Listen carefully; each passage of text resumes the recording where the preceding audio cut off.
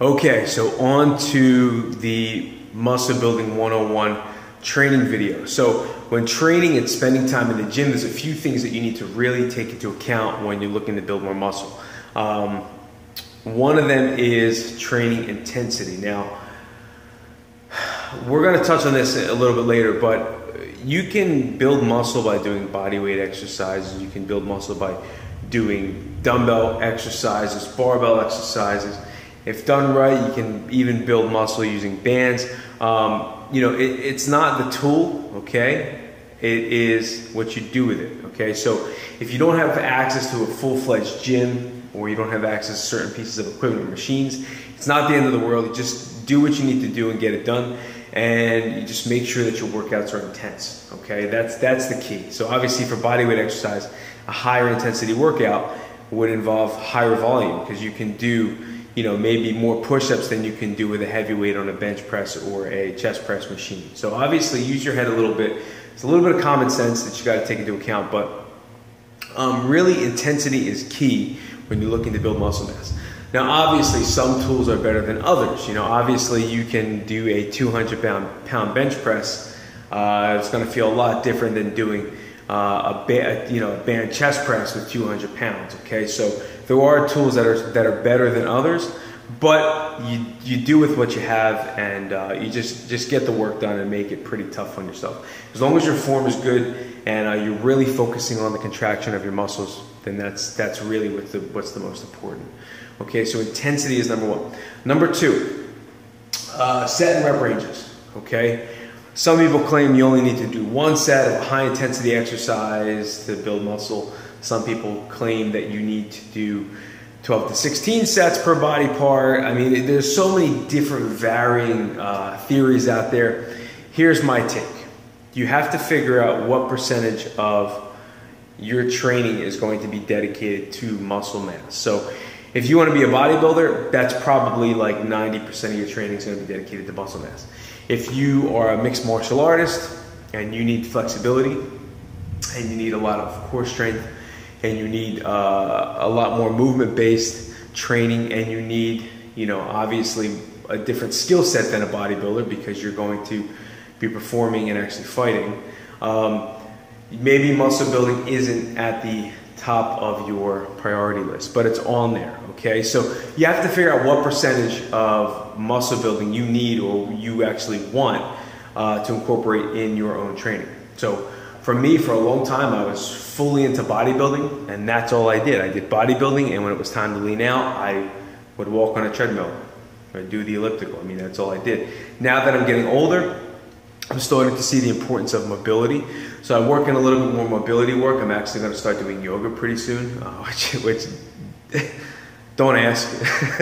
But hopefully it helps with my mobility a little bit and gets rid of some nagging aches and pains that I have. You know, you have to figure out where your priorities are, okay? So that really depends ultimately on how many days per week you should dedicate to muscle building, what types of sets and rep ranges you should be doing, etc. So for the sake of this video, we will concentrate fully on muscle building because that's when people talk about muscle building, a lot of times that's their only goal. So we'll talk today about that. But you know what? In the toggle section, I'll give you examples of different types of athletes, and you know, we'll go over that in the toggle sections below. But if you're looking to strictly muscle build, okay, this is what I would do: is you want to almost follow a bodybuilding split. Now, I'm not saying go into your latest muscle magazine and pull out a bodybuilding split from that, because a lot of times those muscle magazines, the volume is extremely high. And number one, it's going to take you 2 hours to do the workout. And number two, a lot of the guys in the muscle magazines who are doing those workouts have a little bit of help, if you know what I mean. So, and I'm not talking like from other people. You know, they recover a lot faster. All right. Steroids, if you don't know what I'm talking about. All right, so you have to follow a program that's going to be conducive to your goals. So here's my recommendation: to keep it very, very simple. I've gotten some of the best results myself in the past from doing a split similar to this. And I would do this 3 days a week. As long as you work hard, you only need 3 days. And when I work hard, I mean the intensity's got to be through the roof, super high, okay? So I will concentrate on chest and biceps on Monday, back and triceps on Wednesday, legs and shoulders on Friday. And I will do anywhere from, 5,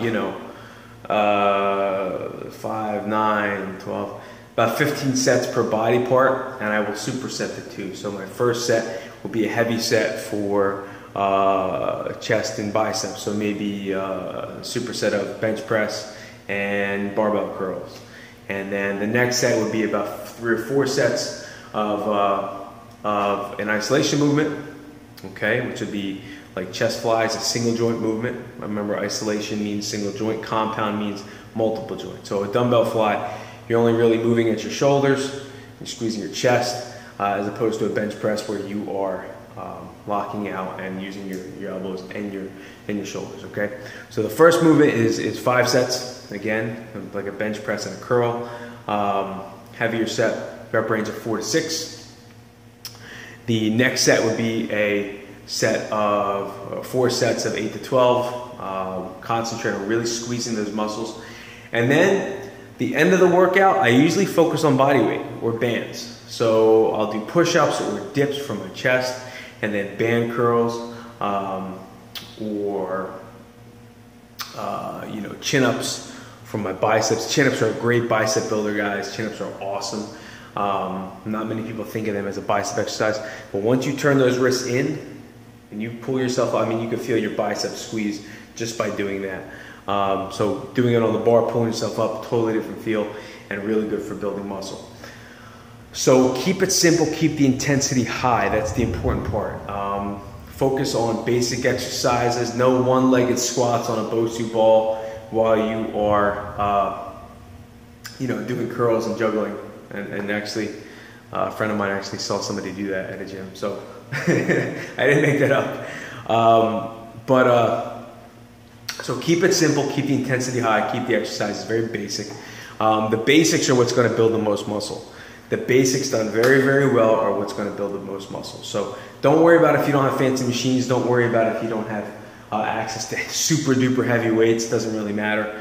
If I have one piece of advice to give you to make moderately heavy weights feel heavier. So let's say you can bench 100-pound dumbbells, but you only have access to 50s or 60s at your house. One thing you can do is slow the reps down. So take the reps nice and slow.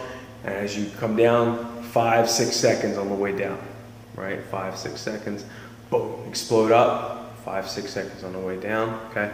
Explode up, and that slow negative is really gonna tax those muscles, so you fall within that rep range of 4 to 7 or 5 to 8.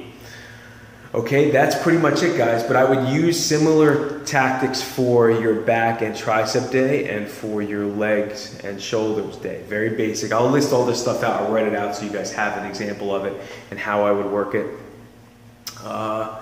And that's it, all right? So check this video, watch this video as many times as you need to, and then check the text below for some tactics and sample exercises and routines, and then jump to the next one, which is the nutrition video. All right, guys, see you in nutrition.